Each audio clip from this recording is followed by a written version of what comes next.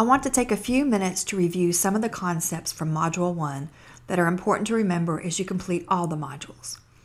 In Module 1, the focus was on cognitive development and the role that this plays in school readiness. As we consider child development and readiness, there are several important concepts relevant to all the modules. Some concepts I would like to review include brain development, developmentally appropriate practice, school readiness, and early literacy asides. Module 1 discussed the importance of brain development in the early years, including information about the critical age of birth to age 3, when the brain reaches 90% of its adult size.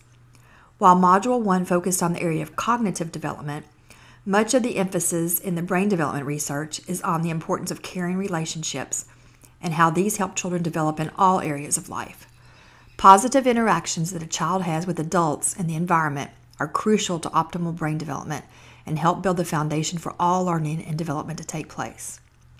As we talk about motor and social emotional development in this module, you will see the links back to the important concept in Module 1. To explore on your own, take a look at the information on the 0 to 3 website. This has a lot of information and resources to explore about brain development and will help refresh or add to your knowledge in this area. Another important concept to remember when working with young children and their families is the concept of developmentally appropriate practice, or DAP. DAP is based on child development research and reminds us to consider not only the chronological age of the children you are working with, but also their stage of development. It acknowledges individual differences in child development and also considers families and how their values and cultural differences impact their child's development. For those of you that did not complete Module 1 or just want to explore again, I have included a website from the National Association for the Education of Young Children that has in-depth information regarding DAP. NAEYC outlines 12 principles of child development and learning. While all of these are very important, as we go through this module, I have highlighted some that you should pay particular attention to when considering social, emotional, and physical development. Let's first consider that learning and development follow sequences. This is especially important to consider when looking at motor development. Sequence and rate of development are not the same thing. Sequence refers to typical patterns of development. For example, children will crawl, then walk, and then run. When you look at typical development, there is a pattern. If you know about the sequence of development, then you can plan activities and learning experiences that will promote the development of new skills.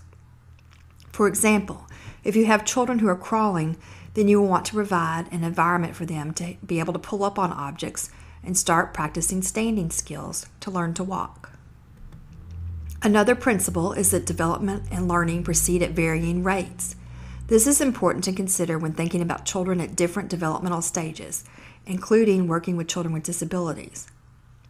Rate looks at a time frame. For instance, one child may walk at 10 months and another at 14 months. There are typical time frames when skills usually develop. The rate looks at this typical time frame and can serve as a red flag for developmental delays. Looking at typical rates of development can help parents and caregivers consider where a child is in their development and consider if there is a need for screening to determine if intervention or added supports are needed. The next principle to consider is that development and learning result from an interaction of maturation and experience.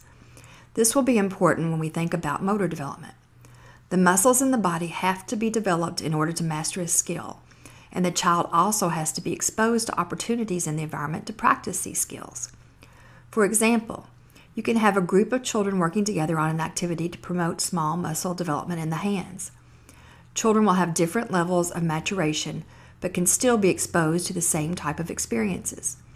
Children can participate together in cutting activities, with some tearing up paper, some learning to hold and snip with scissors, and some cutting at a proficient level. All of the children get a chance to participate and can develop small muscles and be exposed to the same fine motor activity.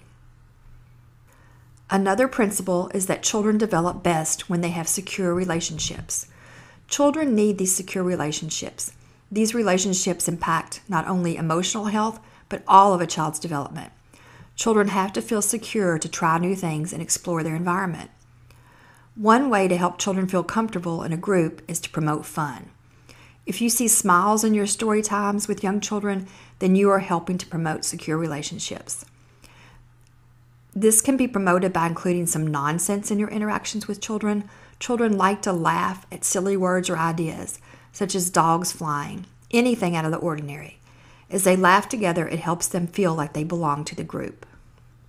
This leads to the last highlighted principle to keep in mind, the importance of play, which is where much of the learning for a child takes place. Exploring the environment is crucial for learning and is promoted through motor development and social emotional security. It is important for caregivers to understand the importance of play. Many of them may be concentrating on school readiness and forgetting about the importance of play to promote this. You can support this important concept by sharing with families and caregivers that children learn by exploring their environment. While playing, children learn how the world works and can learn such concepts as counting shapes and sizes, communication skills, and how to interact with others. Play also promotes curiosity. I have included a link to a website on the National Association for the Education of Young Children. This provides some talking points to use with caregivers and parents to promote the importance of play.